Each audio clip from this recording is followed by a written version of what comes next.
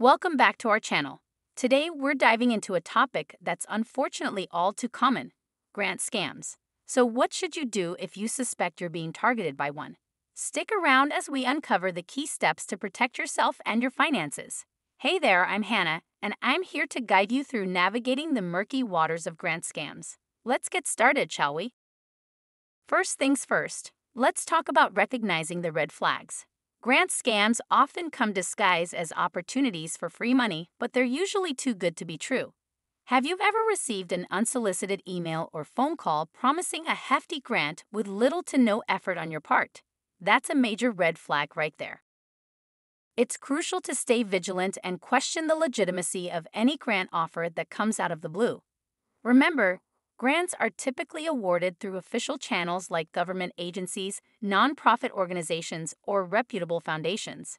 If you're unsure about the legitimacy of an offer, do your research and don't hesitate to reach out to the supposed grant provider directly.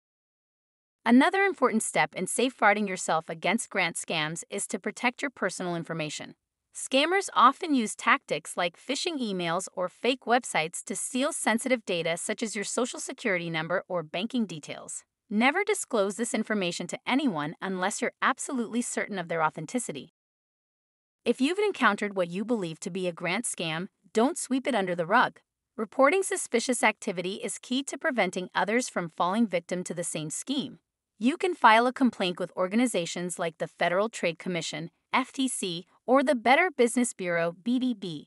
Your actions could help shut down fraudulent operations and protect countless others from harm. Education is your best defense against grant scams. By staying informed and aware of common tactics used by scammers, you can empower yourself to make sound decisions and protect your financial well-being. Well, folks, that wraps up our discussion on what to do if you suspect a grant scam.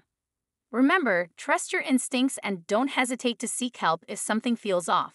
If you found this video helpful, give it a thumbs up and share it with your friends and family. And don't forget to leave a comment down below sharing your thoughts or experiences with grant scams. And finally, if you're interested in learning more about accessing legitimate grants that never need to be paid back, click the link below to visit our website, easycashtrend.com. Until next time, stay safe and stay informed. Thanks for watching.